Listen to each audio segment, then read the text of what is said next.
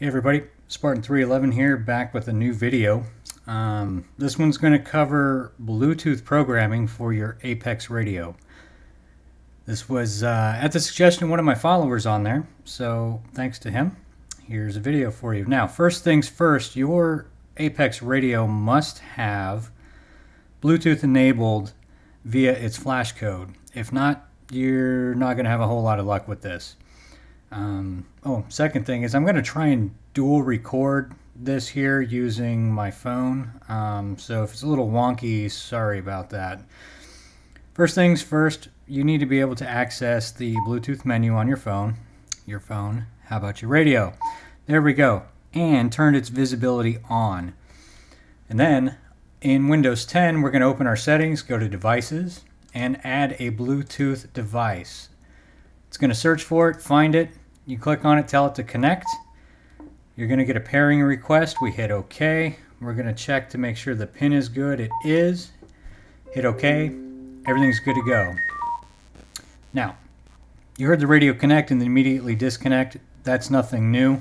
That's normal because Windows is a little bit slower at adding Bluetooth devices than the radio is, so that's what happened there.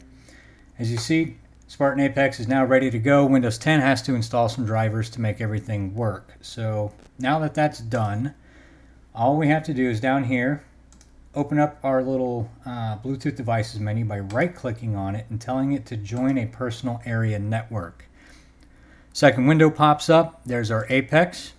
Under the connect using, we're going to tell it to use the access point. You heard the radio beep. That means it is now connected, and as you can see, our Bluetooth icon has now turned blue, which means it is connected. Once that's all said and done, you go back to your APX CPS. Under Device, you're going to see some different options here. There's the right device button. We don't want to do that yet. We're going to change our communication method. Yours is probably defaulted to USB cable.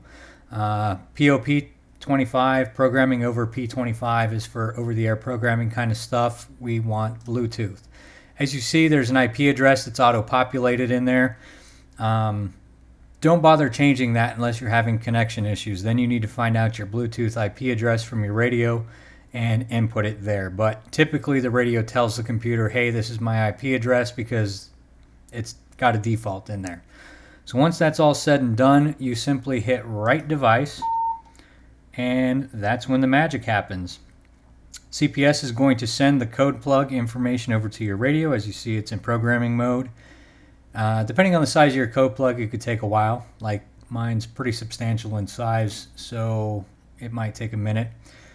Once it's done, it'll tell you everything's good to go. There's our updating. We have our write complete message down here, and everything is peachy keen. It's pretty simple, pretty straightforward. It's just like pairing any other device. Sometimes Windows 10 is not fast enough for the radio, and it gets a little pissy about it. But other than that, that's it.